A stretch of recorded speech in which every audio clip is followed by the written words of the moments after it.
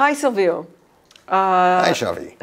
I'm so excited that you're here and that you've come to visit us in the Simons Institute, back to Berkeley after being a graduate student here for so many years. Especially I'm honored to interview you. Ooh, it's a pleasure. Put about that.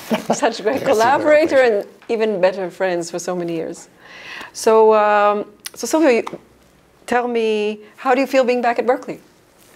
First of all, I think very good. I have always a soft spot for Berkeley, of course, and in some sense, people say that you have to be away for a long, long time to be able to realize that everything is back as it was. And so right now, perhaps it's been such a long time, and I really feel back at home as I left.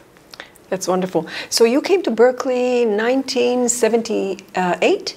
Is that correct? No, 79, because my English was so bad that I was admitted from the fall of 79.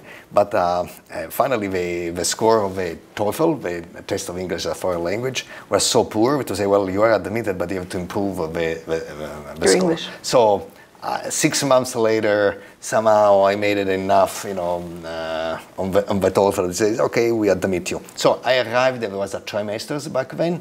And I arrived, I don't know, at the third trimester, and then of the last trimester of 79. Then we started in 80 together. That's right, that's right. So you came in, and you came from Rome, from the University of Rome. Yes, correct. And what made you go into computer science and theoretical computer science and Berkeley? Ooh, okay. So first of all, I started in physics for whatever reason. And, but at that time, we studied 6 months, a semester was dedicated to mathematics. And so I followed calculus and geometry before doing any physics. And at that time, I decided math is whatever I wanted to do. And then the professor of math, or calculus, actually mathematical analysis at the time, he was saying, don't do math, it's for a young person, don't do analysis, just do physics, much better problems there. I said, well, I don't want to do physics, I want to do mathematics. Then he said, well, there is at least, one branch of mathematics, and he told me about Gödel's work, or Turing's work, and he says, if you really want, you have to do that. However, he warned me, you need to have a big stomach for those things.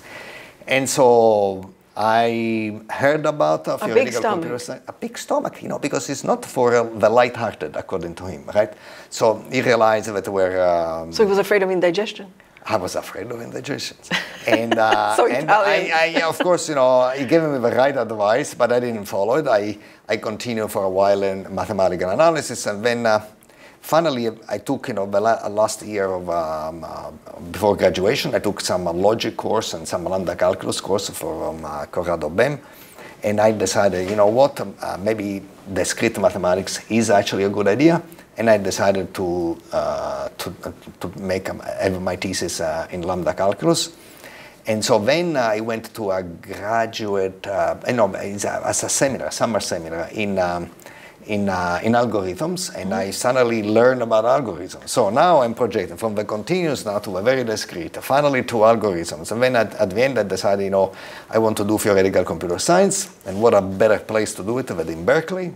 And so being ignorant of the ways of the world, I only applied to Berkeley. Luckily enough, I got in, and now here I am a graduate student in Berkeley. At Berkeley. And at that time in Berkeley, there are all these theorists, which, because we were graduate students together, I remember that I thought that they were ancient, but I think they were much younger than we are today. Right? Are you kidding? Absolutely. There was Descartes, yes. Manuel Blum, Jean Lawler, yes. And they seem like they've been around forever, right? Yes, and Yao just arrived, just maybe a year before, or just arrived the same in 1980, and yeah, it was really the place to be in theoretical computer science retrospectively, right? I thought he arrived in 82. 82? Yeah. Much later, yes. Yeah, I thought so. Right. Yeah. Yes, it was a place to be. And do you remember anything about those days, about your cohorts of graduate students, or the kind of classes you took, or the atmosphere?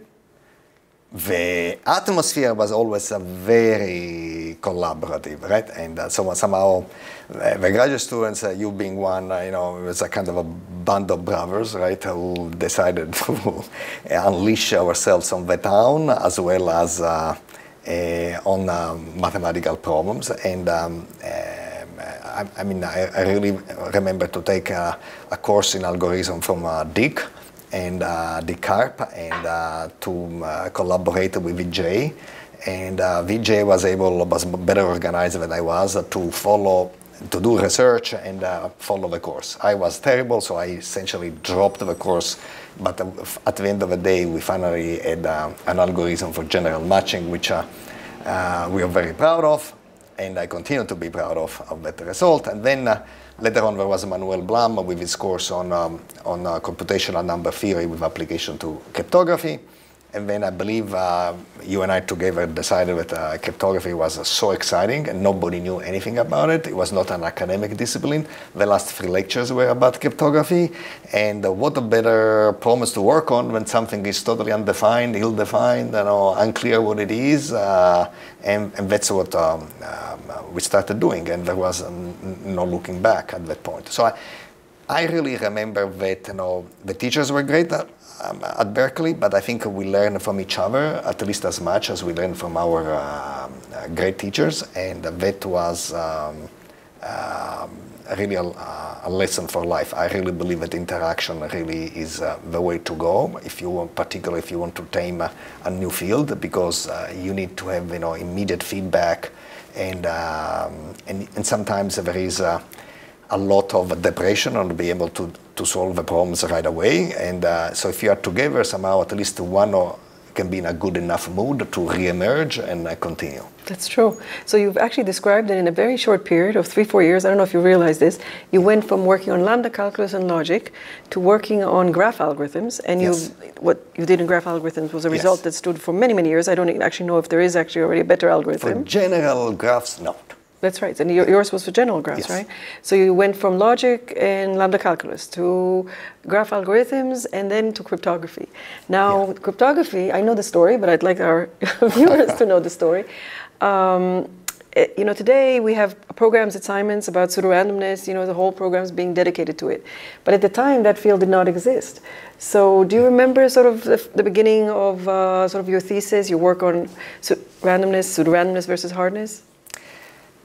Well, yes. So I do remember. First of all, I remember that Manuel mentioned this problem of mental poker that somehow you and I decided to attack. In retrospect, it was a very hard problem, but we were able to distill out a very meaningful piece, which was, you know, encryption.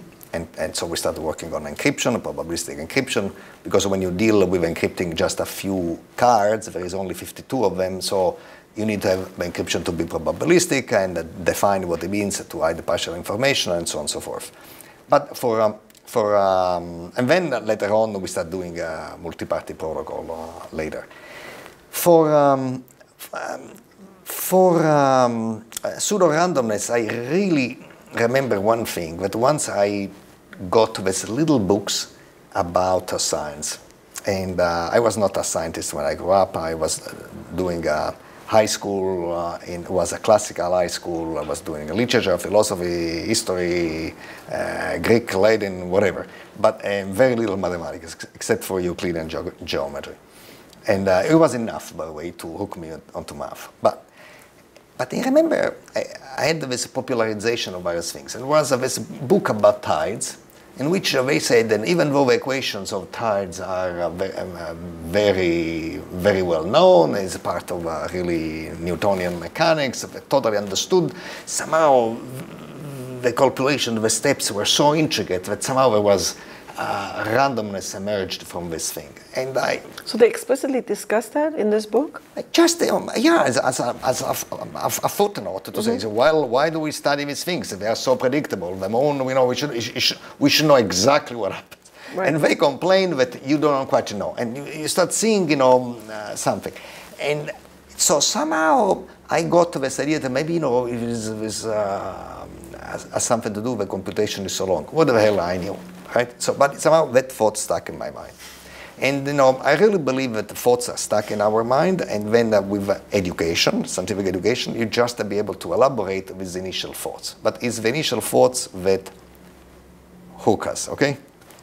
So finally, so we were exposed, not in precise form, to the notion of a one-way function.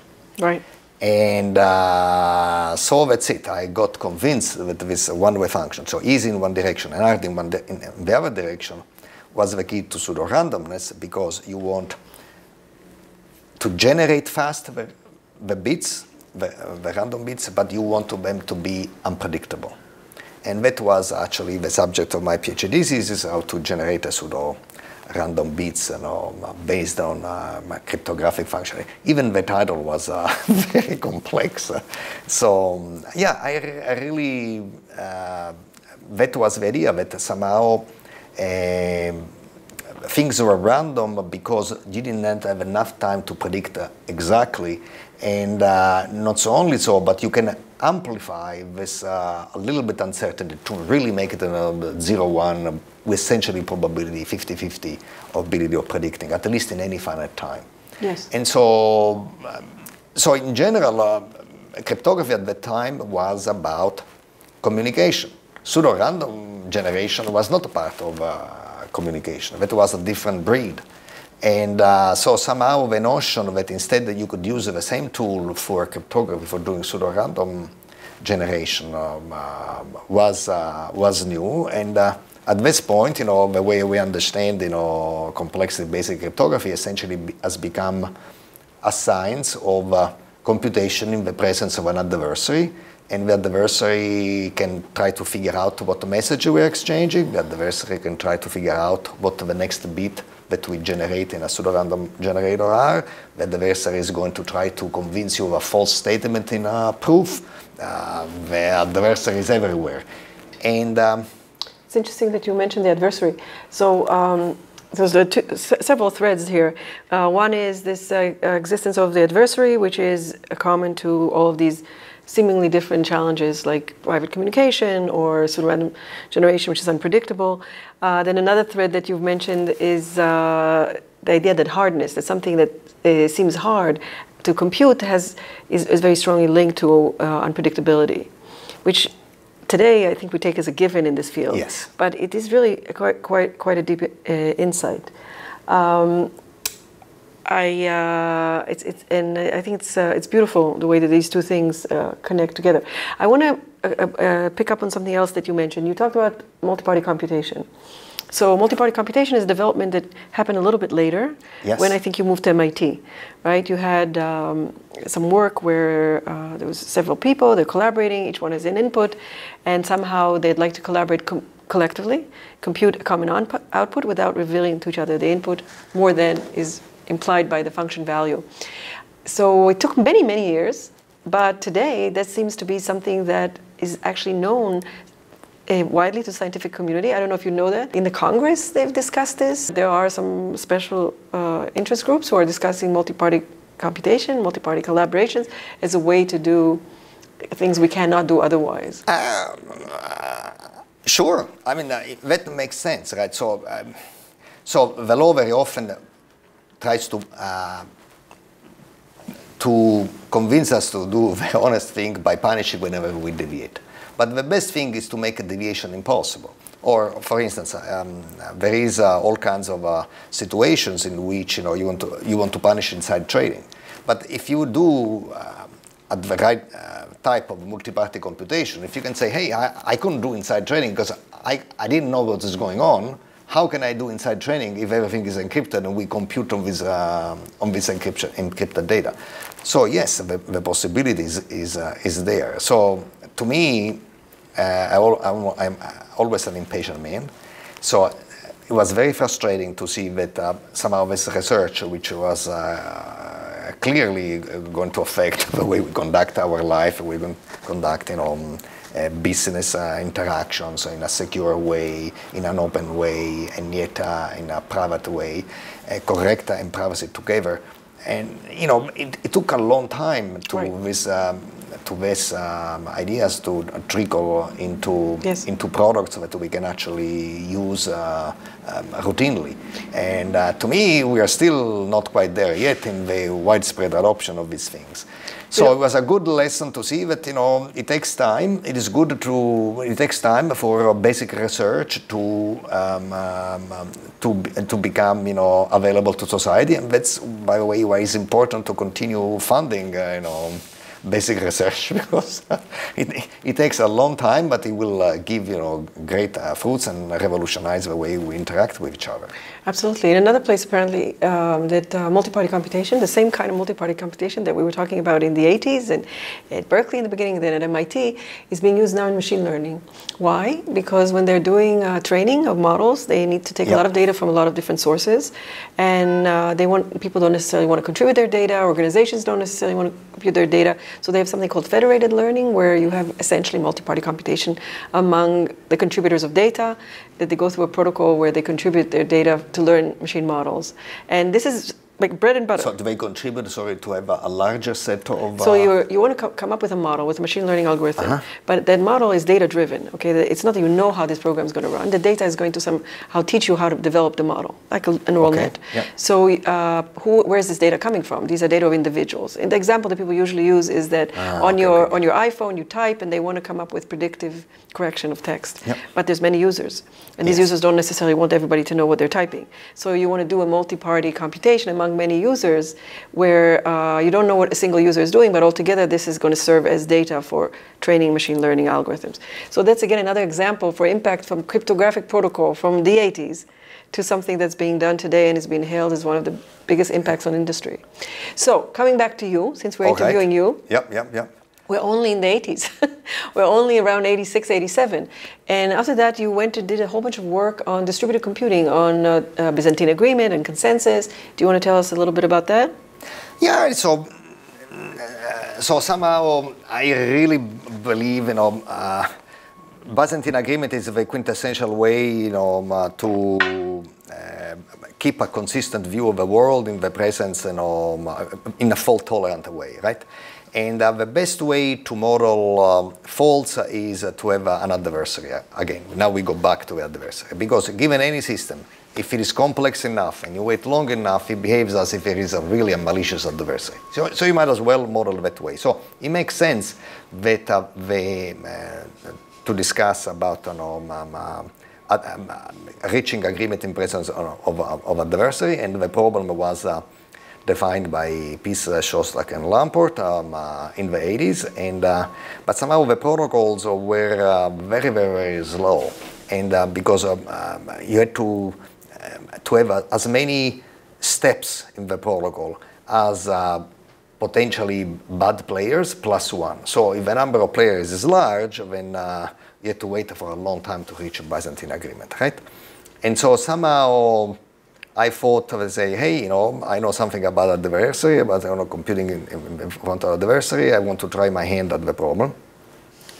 And actually, my first PhD I granted was on a PhD to a student. To a student. This is Paul Feldman, right? Paul Feldman, yes. And he graduated in '85, and with a thesis on Byzantine agreement, and I really felt that, really respected the distributed computation, and having solved that problem, I felt as a check, now we solve other problems. And strange enough, when I re-emerged in my more recent research, there's a problem of Byzantine agreement. So in fact, that was the next thing that I wanted to ask you about, although we're skipping a whole period where you worked on biology, on finding a cure for AIDS for some point you were interested in it. Etiology of AIDS, different. Finding, okay. Yeah. And then you worked on algorithmic game theory and auctions. But let's kind of fast forward. And what are you interested in today? What are you working on today? I know that it has to do with Byzantine agreement and cryptography, but I'd like to hear it from you. Well, I'm working on distributed ledgers, right? And somehow blockchains, and so somehow the idea with the blockchains, there are now over 2,000 proposals, right, on how to do these things. But they are mostly a variant of each other. So what do you want there? You want to have, a set of data, like organized in blocks, one block after another, and so that you cannot alter the content of the blocks, and you cannot alter the order of the blocks, so that's ends the chain. But guess what? This is not a static data. You want to keep on adding blocks. So all these 2,000 things, they use the same technology, which is very primitive cryptographies of 50 years ago. It's 2,000 blockchains. Yeah, so the chain is actually the same in every project. Right? They do some hashing. The hash of one block is part of the other block, and that prevents you from altering the content without this alteration to be visible and percolates everywhere. But guess what? But the whole problem is, who is in charge of generating the new block? And that's where the whole problem is, right? And so people have found, Mr. or Mrs. Nakamoto on Bitcoin. On Bitcoin, and they figure out a way which is to create a very big puzzle, which is very hard to solve. And the first one to solve it, in some sense, has the right to do a block. So that's why you say, who has the right? Hey, work very, very hard on this problem. The first one to win or solve it has the right to generate a new block. That's one way. It creates a lot of, it's kind of slow, because you have to wait for this problem to be solved. It's very expensive. And strange enough, for reasons that have something to do with incentives, that somehow generates concentration of power in what you want is that the distributed ledger is that somehow nobody's in charge, right, of this ever-growing database, and that defeats the purpose. Other ways are going to say, okay, we don't want to spend so much energy. Here's what we do: we put a few people in charge, a few because you manage to get more efficient that way, and they are in charge of choosing the next block. Well, is this decentralized? No. And they have all kinds of other variations, also called the proof of stake, which somehow at the highest scrutiny they look good, but they're not, in my opinion, as good as they should be to guarantee really a decentralization of the system. And so all of a sudden I thought once I had the problem, so maybe how about we agree on the block? But to have really the entire community agree on the block. So I dusted off all this notion of a Byzantine agreement and tried to figure out if we can make it so efficient and so compelling so that to allow even 1 billion people to agree on a block very quickly, and without having computation, without having centralization in any shape or form. And so somehow that was what I've been working on, and that is only one piece. The other pieces that has something to do with designing a system of incentives and so on and so forth to keep the system operating properly. And I understand also part of having this large-scale Byzantine agreement is how to select a subcommittee that will actually agree, and the selection of the subcommittee again has sort of a random selection or a pseudo-random selection. So if we go back to your pseudo-random days, that actually weighs in on this current interest. Yes, so in some sense, rather than having 1 billion people agree on something, it says, here is one idea. The 1 billion people agree on 1,000 people, and then the 1,000 people agree on a block. So wow, that should be working, because from 1 billion to 1,000, you have an order of 6 order of magnitudes efficiency. But can you imagine 1 billion people can agree on anything? Not on a committee who then agrees on the block. They might as well agree on the block directly, right? So the question is that how somehow do you select this committee? And strange enough, the idea, at least that is that I thought utilizing here, is to have these people to select themselves, but in a way that forces themselves not to cheat. So that even though you are in charge of selecting yourself, think about it that you have, you know, an individual lottery that is only personalized to you, and you try to, it takes a microsecond to see if you win this lottery or not. You cannot alter the result. In the same microsecond, so to speak, you know, I and everybody else see if they won. The people who win have a proof that they won, and they come out to say, here is my winning ticket, I'm part of this committee, and here is my opinion about the block, so to speak, right? And so the idea is to have a really cryptographic randomness and algorithmic randomness. It comes really to the rescue, and in particular, a particular brand of, as you know, we mentioned generation of pseudo-random bits. Together, we did, you know, and we've ordered pseudo-random function generators from generator to functions. And here we need a special other thing, which is verifiable random functions, which, you know, came very late in this progress of algorithmic randomness. The result, so I was in good company with Michael Rabin and Salil Vadan, and we are in the 2000. And it is that variant, because in a verifiable random function, you actually you can, so you can actually use it yourself, because, you know, everybody is guaranteed that on any input you are forced, even if you choose your keys in a special way, to have a very actually random output, and that's what makes the whole thing convincing. So it's a beautiful combination, you know. So there's pseudo-randomness or verifiable pseudo-randomness. There is Byzantine agreement.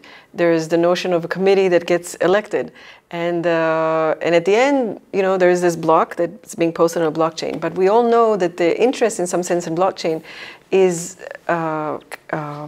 commercial, in the sense that the reason why the public knows about it is because of this cryptocurrency, which has kind of caught their imagination. So I find it interesting that whereas early on our inventions, it took a long time to come to fruition in the sense of impact, here the impact of all your work coming together into blockchains, the theoretical ideas in the impact are coming at the same time.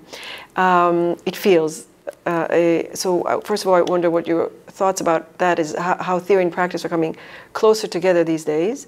And two, can you tell us a little bit about applications of distributed ledgers and blockchains beyond currency? Okay. I have to choose the answers. Let's start with the latter, because I remember. Okay. If I forget the there are first, two questions. Two questions. You remind theory me and practice about coming at the same time, much more so than in the past.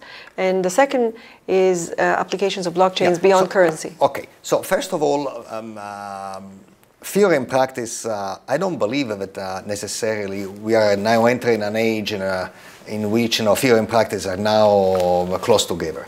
It occurs in the Renaissance and other things, which there were really times in which, you know, the distance, temporal distance between theory and practice was very, very small. But I believe that, you know, we are going to have in other examples, or we are going to go back to the good old ways in which, you know, the theory is developed for a while, and somehow the practice lags behind for a variety of reasons, social, cultural, political, and everything else.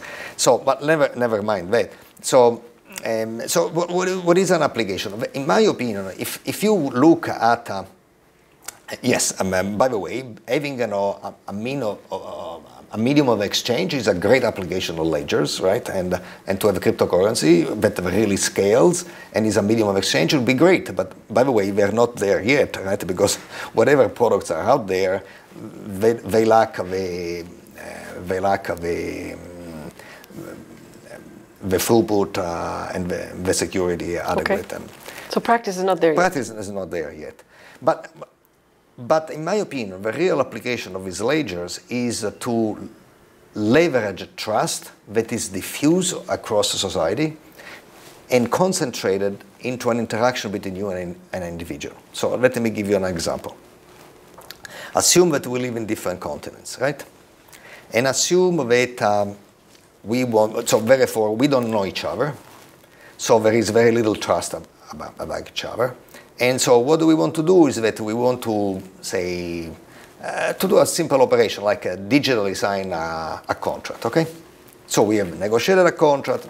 Now we know what the contract should look like. And I say, Shafi, now we are far away, digitally sign, and send in your digital signature, and I promise to digitally countersign.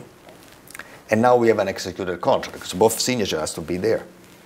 And what you're going to say is, Silvio, brilliant, but let me suggest a better idea. Sure. So you digitally sign first, and then I promise to digitally countersign later. And of course, you know, because whoever signs first is on the hook, right? And no, the other one is not on the hook. And so, you know, we can communicate at the speed of light, we can do anything of it, but whoever takes the first action, that is a strategic thinking, has nothing to do with the speed of light. And so if there is not enough trust, nobody wants to go first. So how do we solve these problems? Okay, we go to a trusted party, call it a judge, if we know, but call it Goldman Sachs if it is a financial application, assuming that we are Goldman Sachs are trusted. But you know, first of all, problem number one, we may not have a trusted third party that we both trust. What do? Second, even if we have this trusted party, how the transaction looks like? Oh, that's easy. When the transaction looks like, say, you shall receive, dear trusted party, a contract digitally signed by Shafi, verify her signature. You shall also receive a contract digitally signed by Silvio, verify his signature. Then verify that bit by bit, the contract that Silvio and Shafi sign is absolutely identical. If it's so, swap, give Shafi Silvio's signature, and say, you know what, this is going to take 2 days because we have to explain whatever we need for this trusted party. But never mind that. Trusted party wanted to be paid. So it's going to have, you know, an accompanying bill of $2,000 to the trusted party to enable us to transact.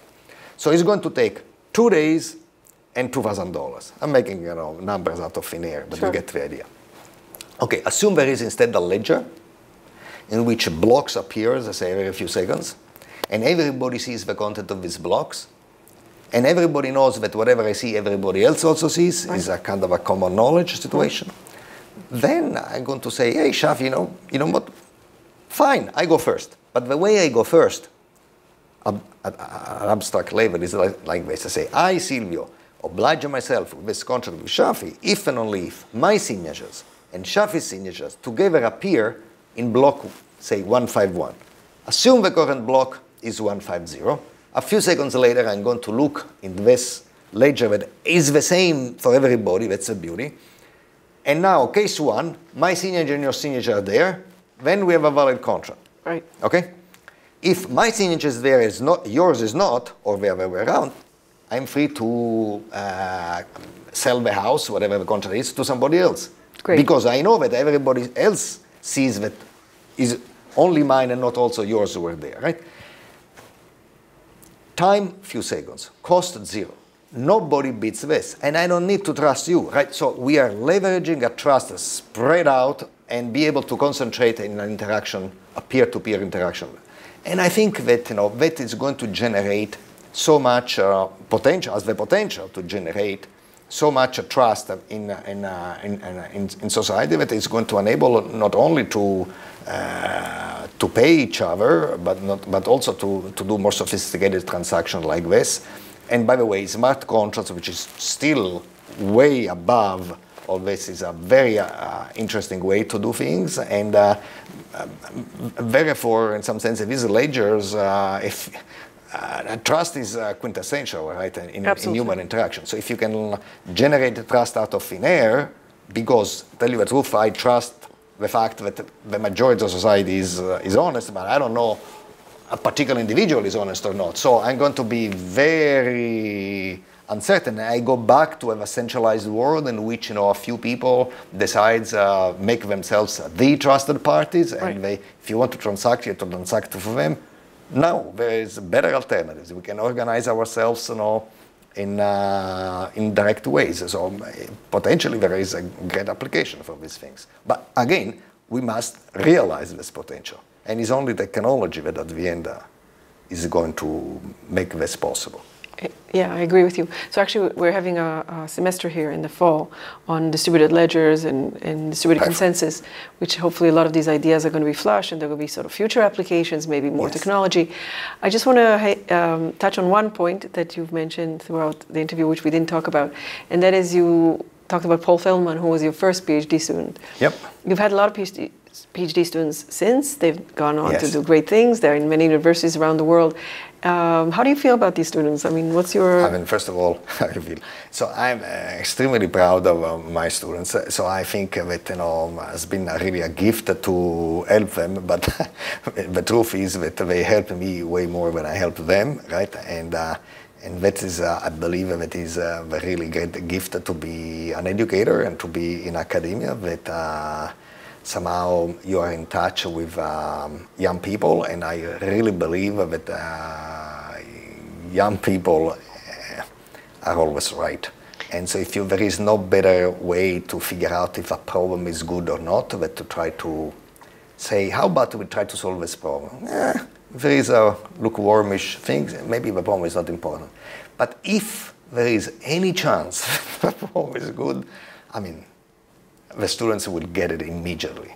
And after that, everything is easy. So I really think that it's really a privilege to be an educator and actually a beneficiary of being in touch with his future generations. And so let me give you a compliment as a final remark, and that is that I think you are a great educator, not only to your students, but also to your colleagues. And I remember this originally, and also for years, that you had this gift of explaining things to me. Like you would explain things, and then I would understand them. And it wasn't really explaining a method, but there was something about the way you would articulate what's important, what's not important, that was really quite a gift. And a helpful one. Well, first of all, thank you for the interview. Thank you for the compliment. The truth of the matter is that it's so hard for me to understand anything. By the time which I understand it, maybe I'm also capable of explaining. And so my secret is to be so hard of understanding. And so somehow perhaps that works to the advantage of everybody. Whatever works. Whatever works. Thank you. Thank you, Shafi.